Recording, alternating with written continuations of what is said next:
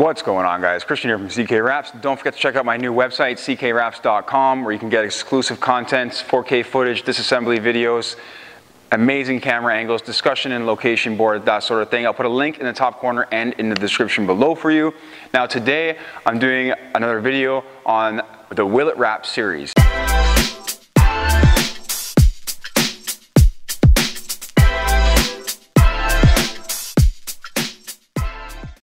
So this video series is composed of videos of different things that we're going to try wrapping. Right now, we're doing a cinder block wall. The cinder block wall is painted, okay? So this is not just bare cinder block, this is painted, more with a matte paint than anything else.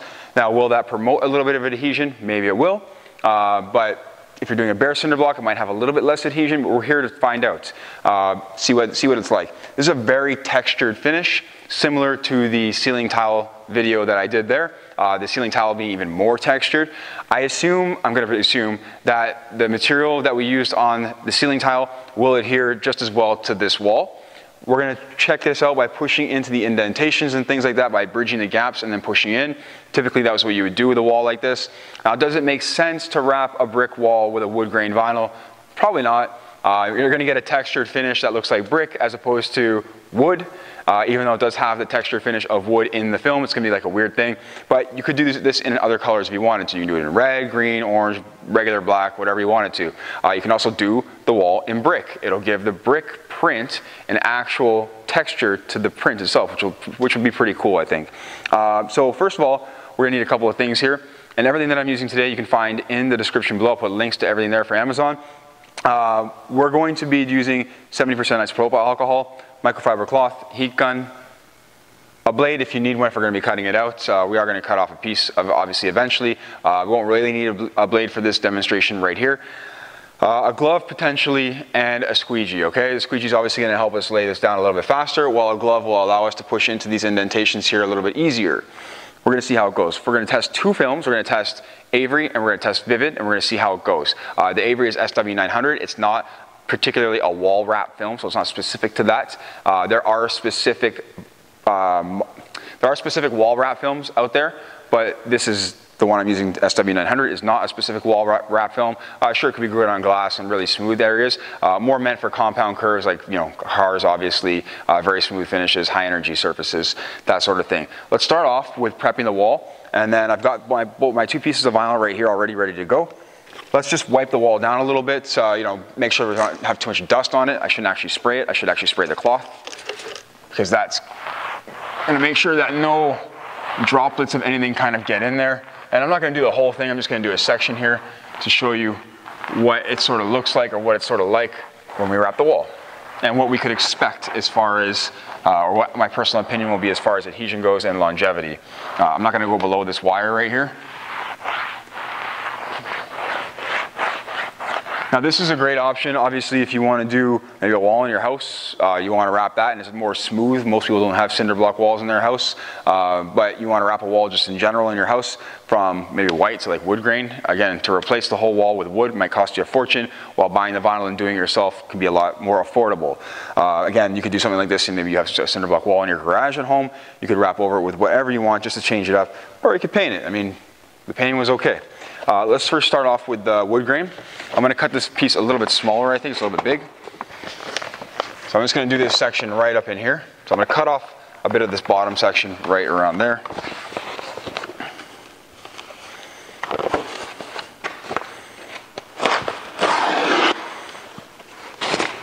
I like this wood grain a lot, actually. It's very thin and it has a very high tack. So it actually works very well. Sticking it into recesses shouldn't be a problem. So we want to basically tack this somewhere as straight as possible. And then we're going to peel off the release liner. So the film is already adhering pretty well. It's not just going to fall off. So let's just position this a little bit and get that nice and flat right there. I don't want to lay in. It's actually going to be impossible to lay into all these creases, all these recesses between the brick, because you can't lay in from the side and the bottom. If it was just lines coming across like this, straight across, it would be easier to lay the film into the actual recess. But because we have recesses running up and down as well, it's going to be a little bit more difficult because we can't lay in to the recess this way. I'll show my camera there. This way, and then also lay in from the bottom. It's going to be really impossible to do, actually. So we would stretch in most cases. This is not the highest tack film on the market, but it is a higher tack film. It's not crazy sticky, but we'll see. We'll see how it goes. It's got some pretty good bond already. I'm just going to try and stay over top of the recesses. I don't want to push in, and I want to keep my film very flat. This makes it a lot easier to actually squeegee if we don't squeegee the film into the recesses, because it'll start to bunch up and change the angle of the film on the bottom if we start changing it all up here and start laying in. So we want to come right across and bridge all those gaps to keep the film looking as smooth as possible. It actually has a really cool look. If you were doing this in just black, it would probably be pretty cool. Another option here is you don't necessarily have to stretch into all these recesses. You don't have to. You could actually just bridge them, and you can sort of see them still. They're not terrible. They're not fantastic, but they're not terrible. We're going to show you both angles here. I'm going to move the camera a little bit more for you. So I'm just going to finish up the bottom. And I got the plugs in my way here, so I'm just going to cut a relief cut around it. And again, I'm not trying to make this really fancy. I'm just going to do this really quickly.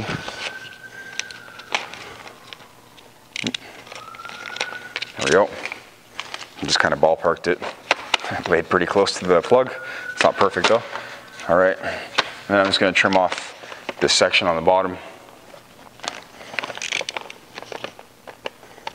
It's just cut on the brick, whatever. I'm just going to destroy my blade right there. That's okay. All right. Gives you a perspective of what this looks like right now. Now we're going to heat it. We're going to bust out our heat gun and heat this sucker up, especially in between all these gaps. So I let the film sort of pre-shrink. When a film moves, it's basically pre-shrinking and tightening down. And then we take our finger with our glove on, and we're going to push into all these nice little gaps and recesses. So it does make the finish of the cinder block show a lot more.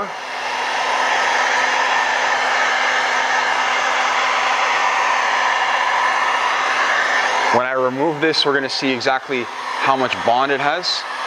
Then we're going to wrap it with Avery and see how much bond that has.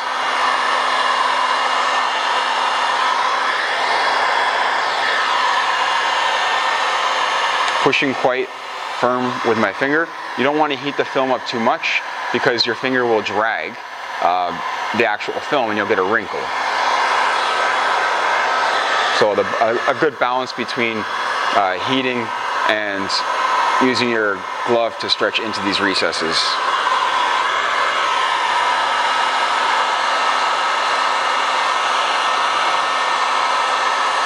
The finger is actually one of the best options. You could use like a foam roller or something that might not press down hard, firm enough, but it might work in some situations. So again, we pre-shrink everything, and we just push pretty firmly because we want to get in there. It's pretty crazy how much the film actually contours in and around all this stuff. This is a deeper recess here, so it takes a little bit more effort and a little bit more work. This could be obviously time consuming if we're doing a full printed wall like this. And stretching into every single one of these grooves could be a little bit more time consuming.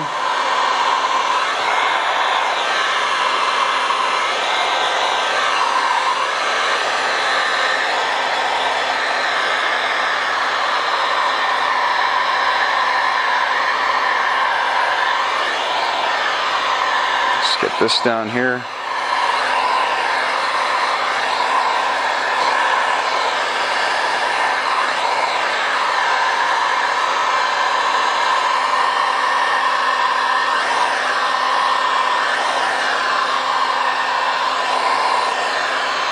we go, a little bit more to do. And then we'll go over the actual face of it. So again, air release obviously is going to work very well when it comes to squeegeeing the air out because of the texture of the actual brick.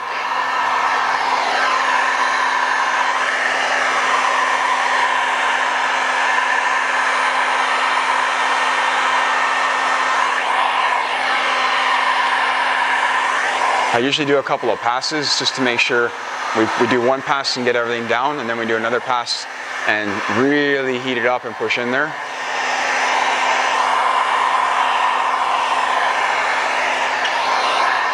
And then we'll just do this one top line right here.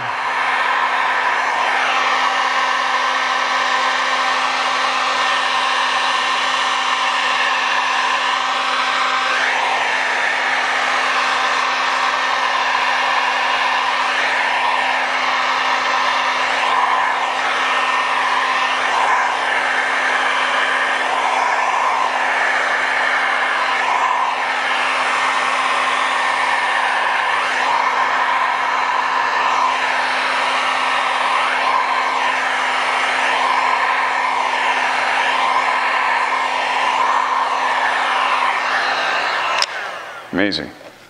Let's go over the face of it with a bit of heat. Not too much. Use my softer squeegee here. And let's really define these brick. I mean, you can't really even see the wood grain anymore on this particular finish. I think more so because it's such a dark finish. It's going to be a little bit more difficult to see the wood grain in it.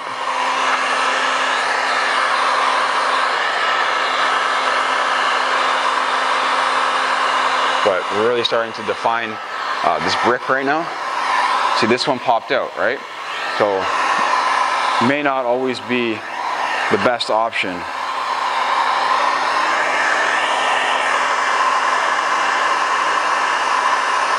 To stretch into these areas. Now this could be due to a couple of reasons. Maybe the film doesn't have a high enough tack. Maybe I didn't clean in here enough, or I could have used primer or something like that, some kind of adhesive promoter to actually stretch into this area right here.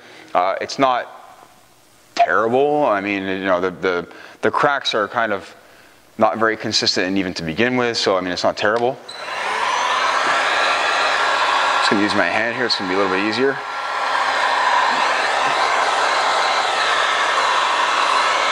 And just sort of add a profile to this, or sorry, it's going to show a profile a little bit more now with all the brick showing through. It's a little bit faster to go with your hand, I find, so let's do that. Plus my hand is able to sort of push into these bumps a little bit nicer.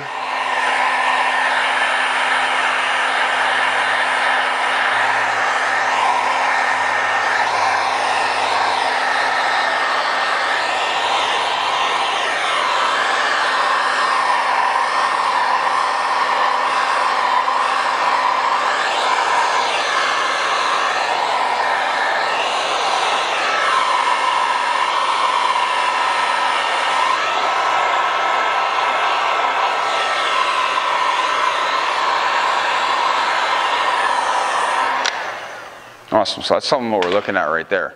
Looks pretty cool, I think it looks pretty cool. So I've got you in for a better perspective here on the side, just to show you what we're looking at.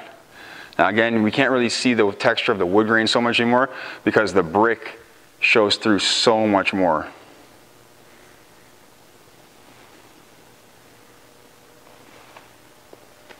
But we can see how well it goes around and into these areas. A little bit of patience, a little bit of heat. Again, some adhesive promoter might not be a bad idea when it comes to doing the recesses like that. A lot more time consuming in the end, but it does look very cool. Now that we've got the black done, we're going to peel this off. We're going to see sort of what the adhesion feels like, and then we're going to do this with Avery SW900 and see what happens. So let's grab a corner, because I didn't tack this down very much over here. See if I can get a corner here. Sometimes it's not all that easy. There we go. It's got some decent bonds. This is actually going to cure a little bit more over time. So it's not like it's going to be only this strong. It's going to get stronger as the film and the adhesive cures, it's going to take about 48 hours to 3 days, so 2 to 3 days, 48 to 72 hours. Let's peel that off. It's got some pretty good grab. Pretty cool right here, right? You can see the actual texture of the finish, or of the brick in the film. That'll stay like that until I reheat it, and it'll all go away once I heat it. Let's grab the red. So no real need to clean or wipe this down because it's already wiped down. Now this is a much lower initial tack film. Is it stronger in the ends? I don't necessarily believe so, but we're gonna find out. SW900 is a pressure sensitive film, so this is not the film that you should typically be using for a cinder block wall, but this will probably work on a wall that has a smoother finish with a higher energy level. Let's remove that. Again, it's not just going to fall off the wall.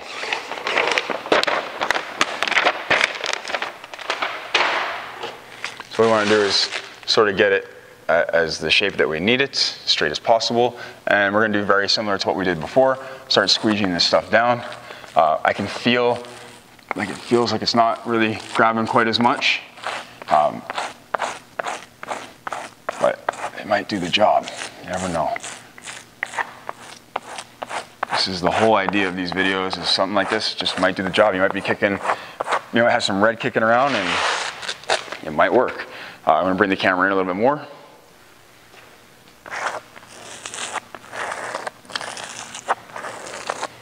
Keep that going.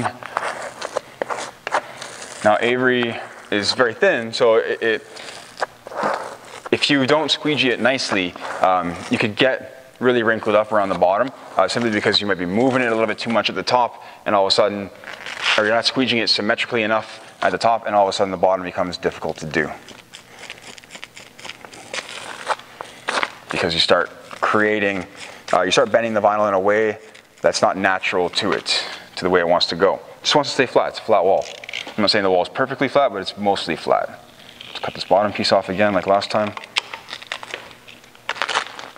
Oh, my blade is super dull, so let's snap one off. Didn't even cut that. Let's try that one more time. Let's just cut it over here first.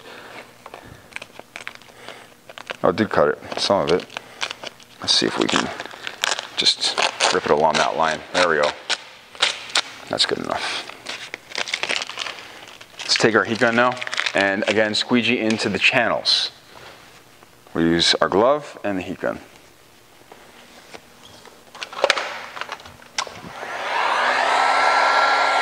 So I want everything to sort of warm up, glass out, not too much heat. So this is not really adhering at all in the recesses. This again would make it so it's not really a great option to wrap a wall with, a wall like this. But again, this is just sort of testing a product and seeing what we can and cannot do. It's not bad. If we go over it really thoroughly with some heat. Now will this last? I feel like this is a lot less likely to last in these recesses than the Vvivid wood grain film would.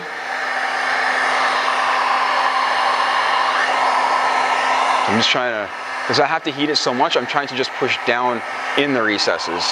Because if I drag my finger across, what happens is I'm going to get wrinkled up. It's still lifting out of here.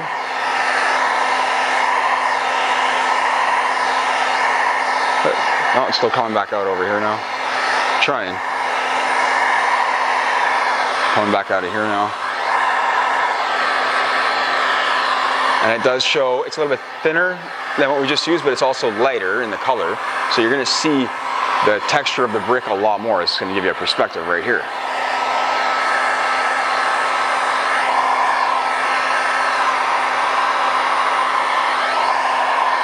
I'm being about just as thorough, if not more thorough, than I was last time. I mean, at least as thorough. I'm definitely being more thorough in my opinion.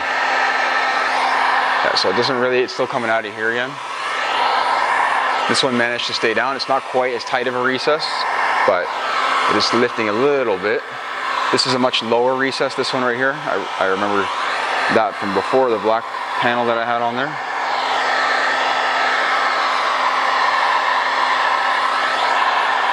This one might last a little bit longer. Again, these recesses, these channels here, they're going to vary in depth and size and width and things like that. They don't remain consistent all the way through, as you can see with the wall. You know, this one's thinner, this one's wider, this one's wider, this one's more, it's not really necessarily deeper, but it's got a sharper angle in it.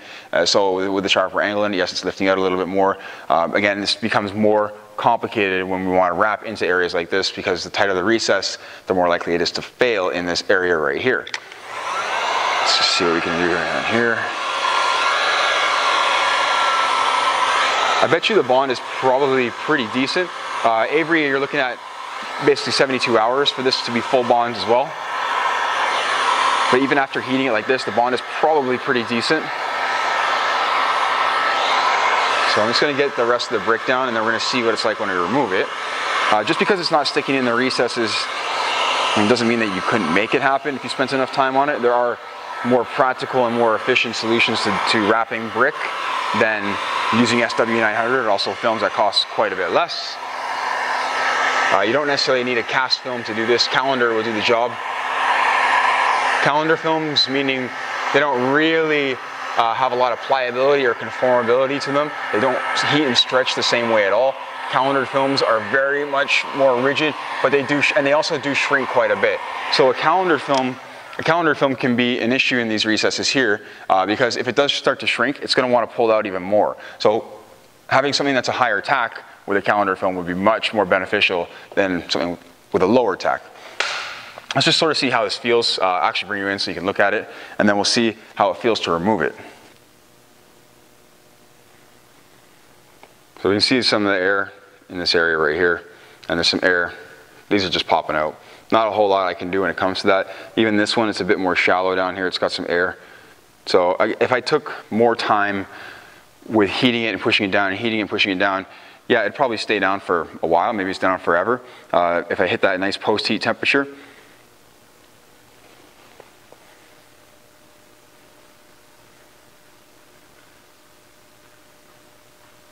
Some of this I didn't even do, as you can see, but just wanted to give you a perspective of what the texture and the finish looks like. Now that we've got all that down, most of it down, we're just going to peel it off, see what it feels like, and that's about it. So much lower tack, like much lower. Even through this section here, it's much lower. So this, again, not the best solution when it comes to wrapping a wall, but just showing you what would happen, what it looks like, what you can and cannot do.